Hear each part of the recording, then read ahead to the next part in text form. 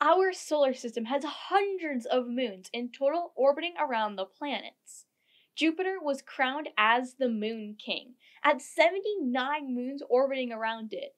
But now, Saturn has taken that title, and there's a contest with it. Supernova Style Science News with Julie 7 Sage.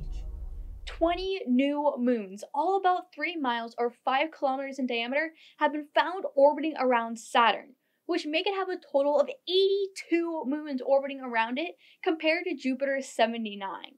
17 of the new moons are orbiting in the retrograde direction, meaning they are orbiting in the opposite direction that the planet is rotating. The other 3 are orbiting in a prograde direction, meaning they are orbiting in the same direction that the planet is rotating. 2 of the prograde moons are close to Saturn and take about 2 years to orbit around the planet. The other prograde moon and the 17 retrograde moons are much further out and take more than 3 years to orbit around the planet. These are all included in Saturn's outer moons, which can be split up into 3 groups according to their inclinations, or angle at which they are orbiting Saturn. They are the Inuit group, the Norse group, and the Gaelic group. It is believed that these groups were once larger moons that shattered and are now many other moons.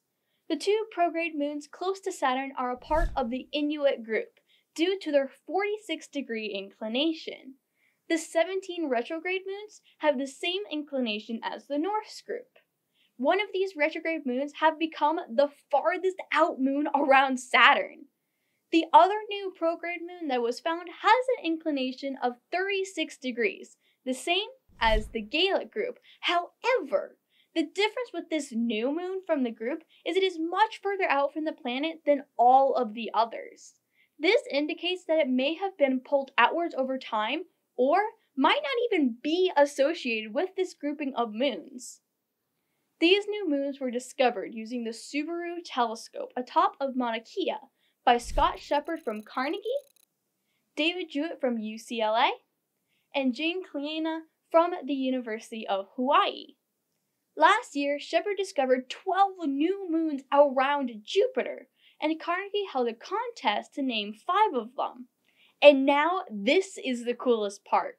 You're going to be able to submit names for all 20 of these Saturnian moons. In this contest, due to the rules, you get to be a real scientist. Scientists have to stay within these same naming rules when naming a planetary body.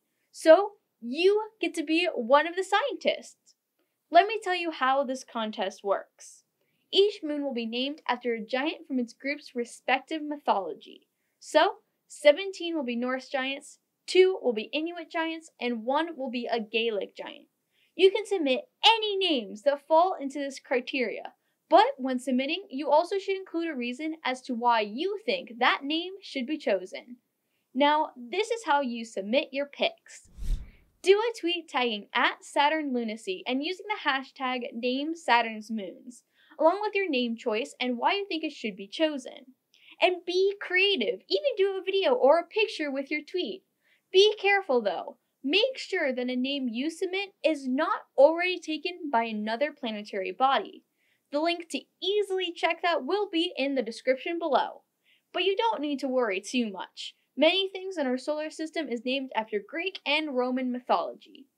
This is a pretty cool contest. I think I'm also going to join in. That'll make a great Sage Lab note. If you decide on a name, also comment it below as well as send it in to them because I want to hear about it.